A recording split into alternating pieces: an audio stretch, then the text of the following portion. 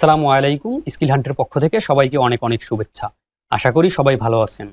আজকে আমরা যে বিষয়টি নিয়ে কথা বলবো তা হচ্ছে আমরা ইলাস্ট্রেটর ইনস্টল করার সময় ক্র্যাক দেওয়াতে যদি ভুল করি তাহলে দেখা যাচ্ছে যে ভুলের কারণে হয়তো 30 দিনের ট্রায়াল ভার্সন চালু হয়েছে বা কিছুদিন কাজ করার পরে অ্যাডোবি ইলাস্ট্রেটর আর চালু হচ্ছে না, কিংবা চালু হচ্ছে কিন্তু আপনি নতুন কোনো ডকুমেন্টস নিতে পারতেছেন না, কিংবা বিভিন্ন রকমের সমস্যার কারণে আপনি অ্যাডোবি ইলাস্ট্রেটরে কাজ করতে পারতেছেন না। ক্র্যাক ফাইলটি সুন্দর করে বা দেওয়ার সময় ভুল করার জন্য আপনি অ্যাডোবি ইলাস্ট্রেটর চালু করতে পারতেছেন না। এক্ষেত্রে আপনি কি করবেন আসুন সেটি দেখি।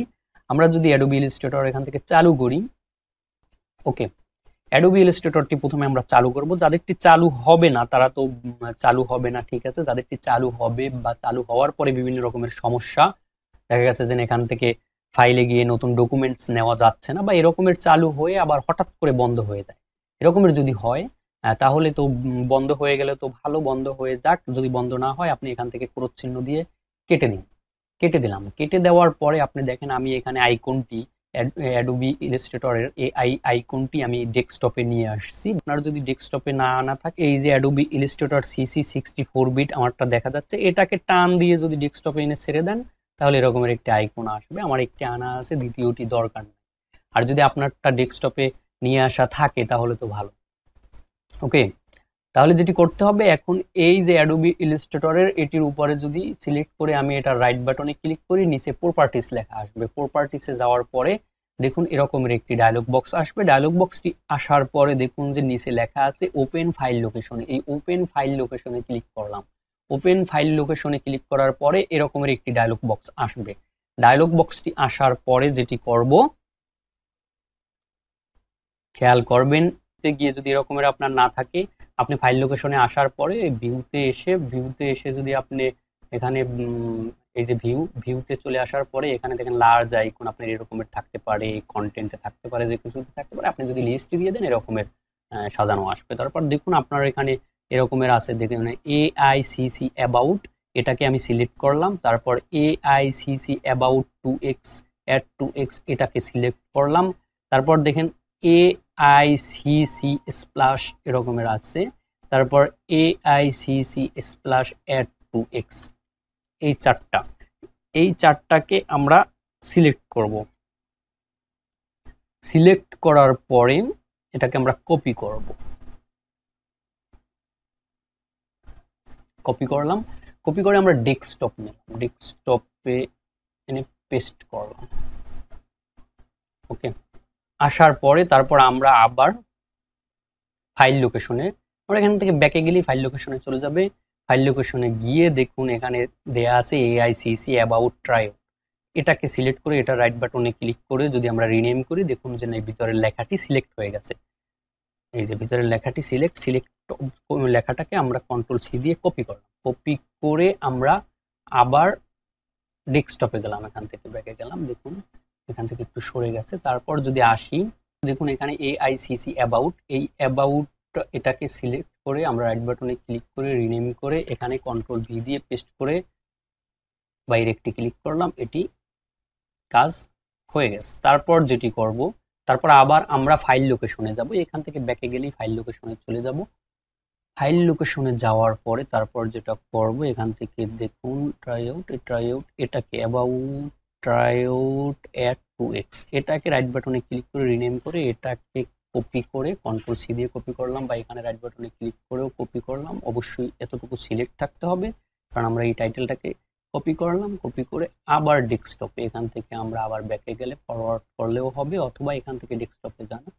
আপনি ডেস্কটপে গিয়ে তারপর এখানে দ্বিতীয়টি কি AICC অ্যাবাউট অ্যাড 2x, এটাকে সিলেক্ট করব। এটাকে সিলেক্ট করে দেখুন রিনেম করলাম। রিনেম করে এখানে আবার কপি পেস্ট করে দিলাম 2xটাকে ট্রাইআউট, এটাকে আবার বাইরে ক্লিক করলাম। বাইরে ক্লিক করে আমরা আবার ফাইল লোকেশনে চলে যাব। ফাইল লোকেশনে আসার পরে দেখুন এই যে উপরে AICC স্প্লাশ ট্রাইআউট, এটাকে সিলেক্ট করব। এটাকে সিলেক্ট করে রাইট বাটনে ক্লিক করে রিনেম করব। রিনেম করলে টাইটেলটি সিলেক্ট হবে। এটাকে কন্ট্রোল C দিয়ে অথবা এখানে রাইট বাটনে ক্লিক করে কপি করে নেব। কপি করে আবার আমরা ডেস্কটপে যাব। ডেস্কটপে যাওয়ার পরে দেখুন এখানে AICC স্প্ল্যাশ এটাকে সিলেক্ট করব। সিলেক্ট করে রাইট বাটনে ক্লিক করে রিনেম করে এখানে কন্ট্রোল ভি দিয়ে পেস্ট করব। বাইরে ক্লিক করে দিলাম। তারপরে আমরা আবার ফাইল লোকেশনে যাব। ফাইল লোকেশনে গিয়ে দেখুন এখানে এই AICC splash ট্রাইআউট add to x এটাকে সিলেক্ট করব। সিলেক্ট করে রাইট বাটনে ক্লিক করে এখান থেকে রিনেম করে নেব। রিনেম করে এই যে লেখাটি সিলেক্ট হয়েছে এটাকে কন্ট্রোল সি দিয়ে কপি করব, অথবা রাইট বাটনে ক্লিক করে এখান থেকে কপি করে নেব। কপি করে আবার ডেস্কটপে যাব। ডেস্কটপে গিয়ে আমাদের বাকি আছে মাত্র একটি, কোনটি?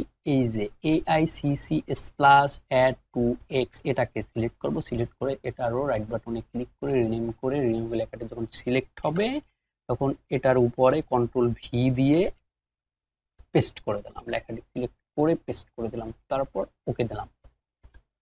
ওকে, আমাদের চার্টটি রিনেম করা হয়ে গেছে। দেখুন এরপর আমরা এই চারটিকে 1 2 3 4 এই চারটা যে চারটিকে আমরা রিনেম করলাম এনে সিলেক্ট করে চারটাকে সিলেক্ট করলাম। চারটা সিলেক্ট করে রাইট বাটনে ক্লিক করে কাট করব। কাট করে নিলাম। কাট করে আমরা ফাইল লোকেশনে চলে যাব। আমরা একটা জিনিস ভুল করছি, সেটি হচ্ছে যে আমরা যখন এখান থেকে চারটি ফাইল কপি করে নিয়েছিলাম ওটা আসলে কাট করে নেওয়া উচিত ছিল। দেখুন কাট করে যেহেতু নেইনি সেক্ষেত্রে আমরা এখান থেকে চারটি ফাইল ডিলিট করে দেব। এটি কোন চারটি ফাইল? এইটি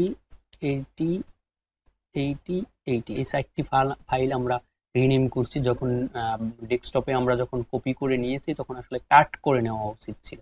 চারটাকে আমরা ডিলিট করে দিলাম। কন্টিনিউ।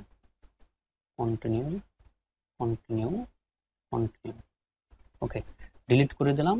তারপর আমরা তো ডেস্কটপ থেকে এই চারটি ফাইল 4টা ফাইল আমরা কাট করে নিয়ে আসছি। আবারও কাট করলাম। কাট করে আবার ফাইল লোকেশনে গেলাম। ফাইল লোকেশনে এখানে এসে আমরা রাইট বাটনে ক্লিক করে পেস্ট করে দেব।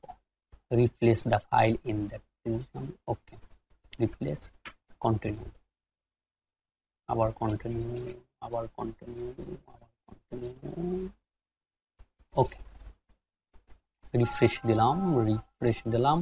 এখন যদি আমরা ইলাস্ট্রেটরটি চালু করি, আশা করি ইলাস্ট্রেটর সফটওয়্যারটি আপনার চালু হয়ে যাবে, কোনো ধরনের সমস্যা থাকবে না। আপনি চেষ্টা করে দেখবেন, আপনার ইলাস্ট্রেটর অবশ্যই চালু হবে।